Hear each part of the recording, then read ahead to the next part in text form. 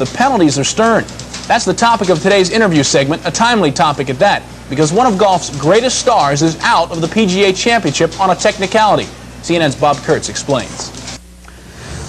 There's no question that the biggest story here of the 63rd PGA Championships was the disqualification of Lee Trevino.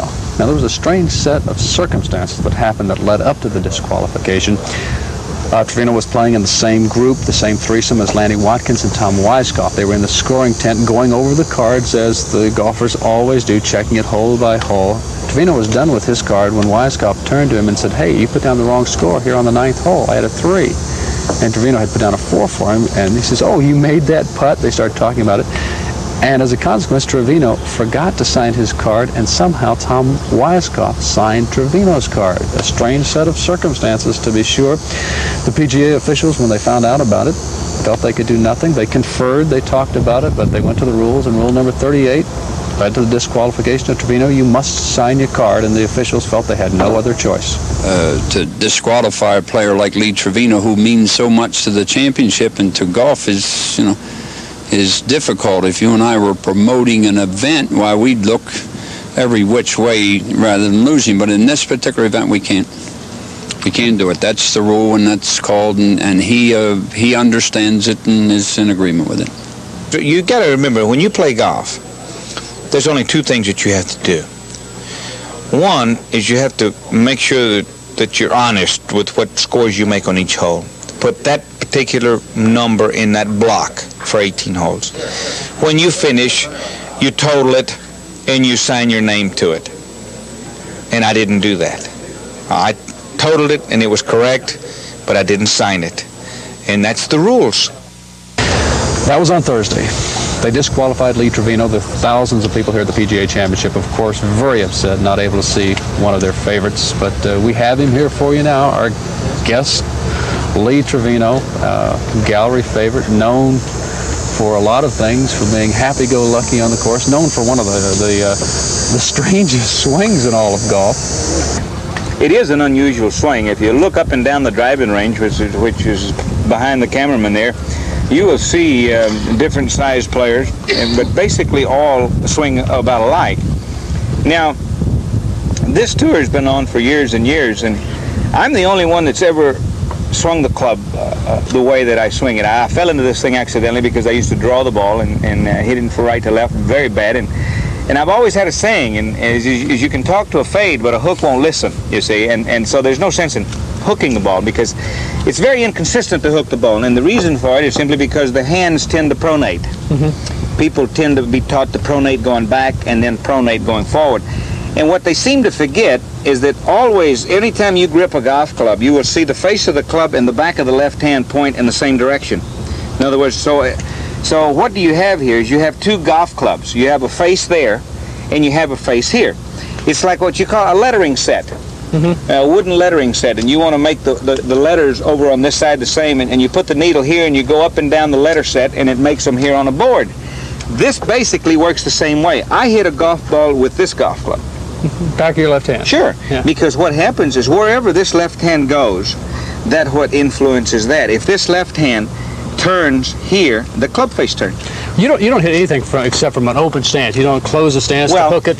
You can't. If you close the stance, you see, if you go back to the beginning of the game, which was invented over 200 years ago in Scotland, and it's been in this country, in North America, about 100 years.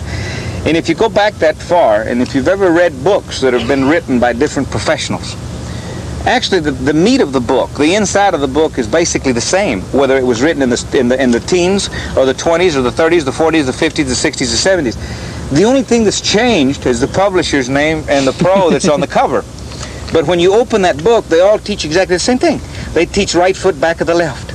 They teach taking the club back inside. They teach pronation. They teach releasing. They teach grip. This V going to the chin or the nose or the ear, and they got this one. Now you get people out at the driving range with a book, and they're going and they're looking at the book, and they're going here and they're going there. And it basically has nothing to do with it. You see, the most important thing about golf is the acceleration of the back of the left hand to the target, or parallel with a line with the target, because if this accelerates to the parallel line that you want to go to, then that club face has to go on that line. Now, the reason that I developed the open stance is simply because it taught me acceleration. You know, the question comes in here. Most good players, historically, it used to come up from the caddy ranks, but then now most of them come from country clubs, from the college ranks and so forth, and they're taught by top professionals. They learn the swing, they've read books, they go to all the... You didn't have that advantage. How old were you when you started, and how in the world did you make the progression when you started really learning how to hit a golf ball? Well, I never really started playing golf until I was 19. I started caddying when I was about 9, and then that's all. I didn't play. And I went in the Marine Corps at the age of 17, and by the caddy experience that I had developed my game, what we call a sandlot game. You know, there's a lot of sandlot football players that could probably play in the NFL. And I developed the game out there playing. After we'd go out and we'd caddy, we'd make 90 cents for 18 holes caddying, and then we got a dime tip, so we got $1. So we'd go out in the back of the caddy shed and start putting with bottles and gambling the money away, or shooting dice or whatever. And so I went in the Marine Corps, and I carried a light 30 machine gun. I was with the 3rd Marine Division, 9th Marines in Okinawa in 1957. And in 58, I was transferred to Okinawa. And in 1958, I saw a bulletin in the recreation room about tryout for the 3rd Marine Division golf team. So I tried out 36-hole play at Owasso Meadow, sand greens. I shot 68, 77, and I made number 5 man, and they were taking the top 6. So it all came back, and I started practicing. Well, I got out on November the 10th, which is the Marine Corps birthday of 1960, and I still didn't have any intentions of playing golf. I went to work at the Columbian Club in Dallas. It's a Jewish club, building a new 9. And I worked construction, making the greens and shoveling the gravel and mixing the loam and peat moss and what have you, planting the grass, cutting it, changing tee markers, cutting greens. And I had a man come up to me named Hardy Greenwood that owned a driving range in the par 3 course. He said, I used to watch you hit golf balls at my driving range. And he said to me, he said, is this what you're going to do the rest of your life? He says, do you want to work on a golf course, or would you like to make your living playing on it? And I says, what do you mean? He says you've got potential to be. How could he see that kind of talent in you though? Because you weren't shooting those kind of numbers. No, he watched my swing. Yeah, but you didn't have the ability to score like you. No, well, like you do. I never played a complete 18 holes of golf until I was 15, and I shot 77. I've only shot in the 80s 5 times in my entire life. So I developed this particular thing of hitting. So I went to work for this man in 1961, and I practiced 5 years, solid practice, 7 days a week, without ever playing in a golf tournament. And in 1965, I entered the Texas State Open in Sharpstown in Houston and won it. Well, my first tournament ever. I beat Frank Wharton. First tournament, Jim? Yeah, first pro tournament I'd ever played in, and I won it. I beat Frank Wharton in the first hole playoff, and then I didn't play anymore. Oh no, that year I went to Mexico City and finished second to Homero Blanca's, the Mexican Open. How old were you now? At 25? Yeah, 26. 26. Yes. That's an incredible late start. Then to think about the tour. We're going to come back in just a second, and we're going to tell about the couple of miracles in the U.S. Open when Lee Trevino suddenly became a national celebrity. You stay with us. We are back with Supermax Lee Trevino. A fascinating, incredible story of a guy who, we've heard the story, came out of nowhere hitting. Did you ever really hit a ball? Dr. Pepper. Dr. Pepper wasn't yeah. Well, you see, people seem to think because I worked for Dr. Pepper. Right, and sing. I used to sing and dance and everything, you know. Not bad. And I had a friend of mine named Bobby Martin, which is a singer also, and she was married to my manager's brother. And you know, she had the big hit For the Love of Him, and she was a great singer. She always used to make fun of my singing when I did this Dr. Pepper commercial. And my recourse was, well, it was a gold album, I told her. I said, because that's what I got paid. I got paid about as much for that as she would have gotten for a gold album. Say, why didn't they have you do I'm a Pepper, You're a Pepper? That's right. But I did, it was a Dr. Pepper because it was round and smooth. Was it a quart bottle? Yeah, it was a 32 ouncer. It was a big one. But a Coke bottle, in other words, is concave in the middle, and it wouldn't work. So I used to tape the bottle and put a glove on the right hand and play a par 3 with it, longest hole 120 yards. I used to take a half a stroke a hole from whoever wanted to play, which is the tie. Right. I played with it 5 years and never got beat.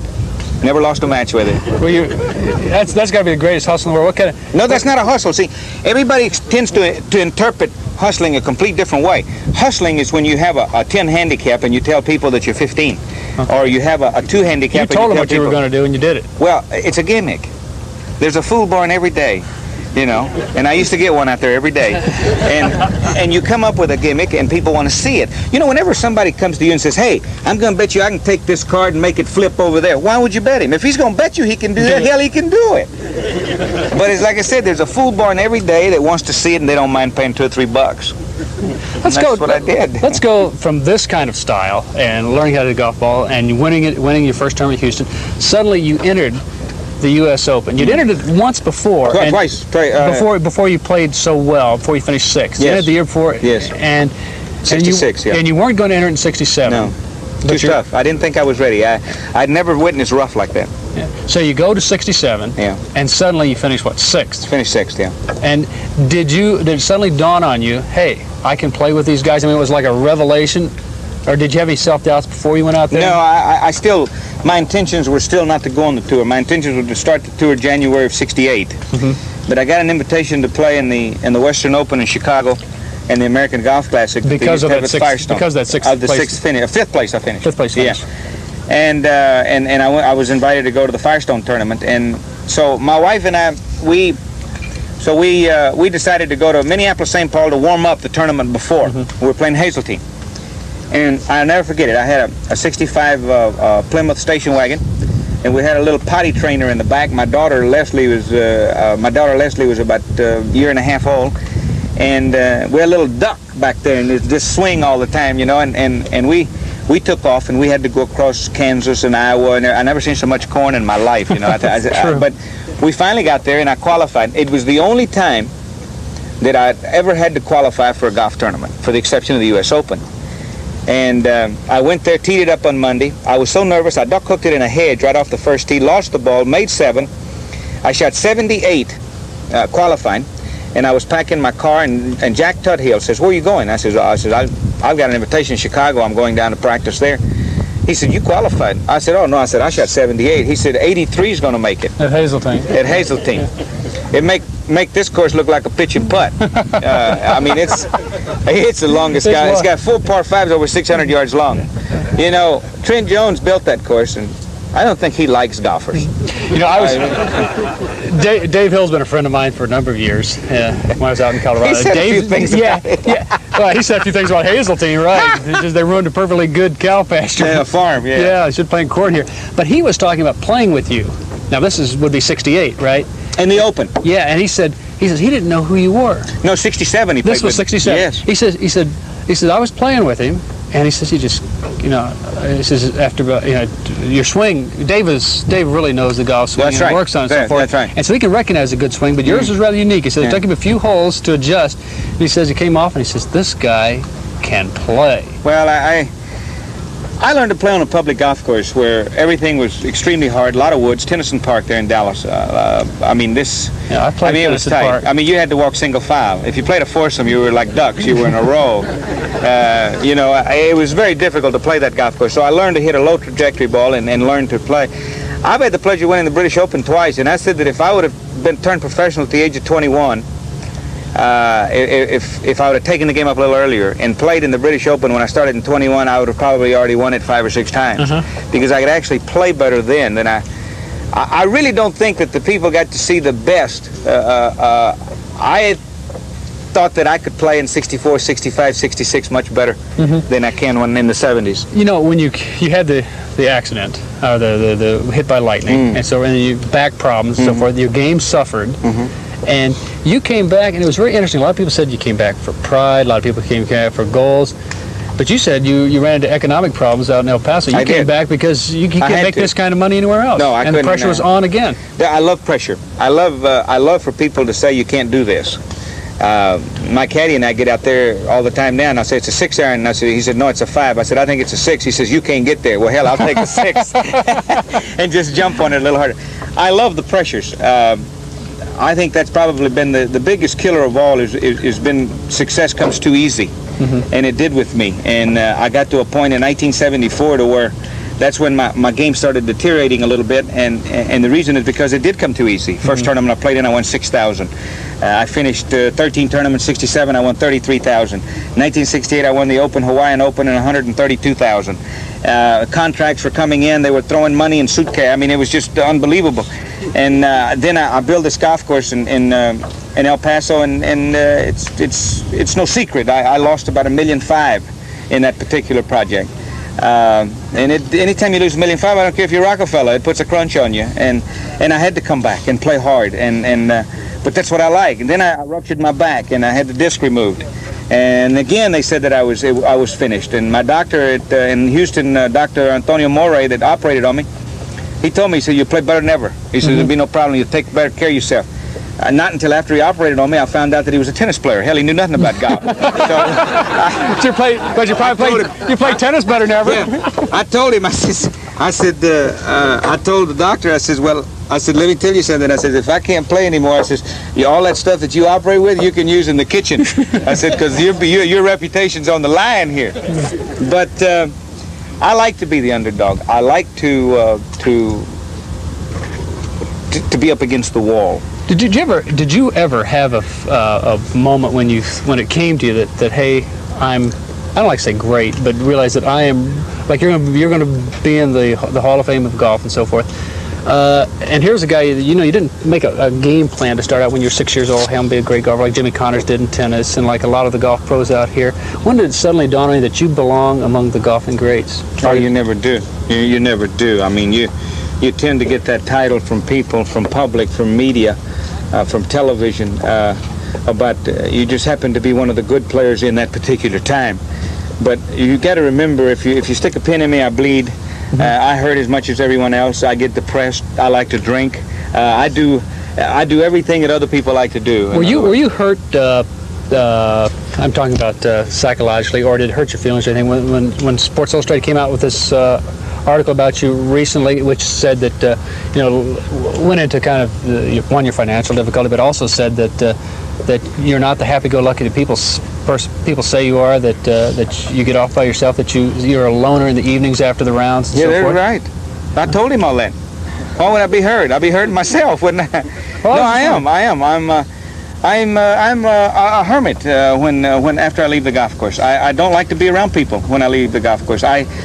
I feel like I give it my 1,000% when I'm out on the golf course. I make people laugh. It makes me happy.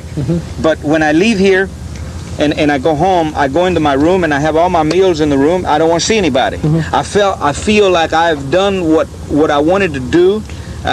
People have enjoyed it, and now it's my time. And I'm just like you or anyone that's watching here. They have times that they want privacy. How many times have these people stand around and says, "Honey, let's go to some quiet place and have dinner"? Yeah, that's my room. Because I see you. That's the only place I can have dinner with and be quiet. If I go to a public restaurant, in other words, people knowing how I am, in other words, on the golf course, happy-go-lucky, they say, "Oh, hell, he won't mind. Let's go over and, hey, Lee, how you doing?" And you got the, and then you say, "Oh," he says, "How you doing? God, I want you to meet my wife. Come on over here at the table." And here, and you're sitting, and I don't want to put up with that stuff. And then they say, "Well, wait a minute, hold it right there. There's my grandmother. I got a camera right here. Wait a minute, and the flash." I don't want to do that. I want to be what I just said a moment ago when you said about realizing of being great. Hey, I'm just a guy that golfers are not made. Golfers are born, and athletes are born. I can show you people up there that'll practice 5 times harder than I, had it 5 times easier, and their support can't pay attention. And the reason for it is because they just don't have the talent to play. Now, it just so happens that you fall into a category to where you're going to be a good player and make a lot at whatever you're doing, and it's somewhere along the line, that's me. And that's Nicholas, and that's Watson, and Palmer, and Player, and all those guys. Now, I don't know anything about that, but privacy, I want it just like everybody else. When I go home, or when I go to a hotel, and I walk through a hotel to register, hey, I don't want anybody running over at me and sticking books in my mouth and saying, "Sign this to my grandmother and this to my 2 kids, and come outside, I want to take a picture of you and your manager." And hey, I want to have some privacy. And I guess of all those guys, you certainly rank as one of the all-time greats. We thank you very much for being with us. Lee Trevino, Supermax. And you got to give Lee Trevino a lot of credit. I mean, here a guy gets kicked out of the biggest, event left in the season, an opportunity to make a lot of money, he doesn't even complain. He's a class guy, and he's one of the brightest sunbursts of a man that the golf tournament has seen, the golf tour has seen in a while. I mean, Arnie and Jack and Watson, I mean, they've got their admirers, but this guy is something else. And,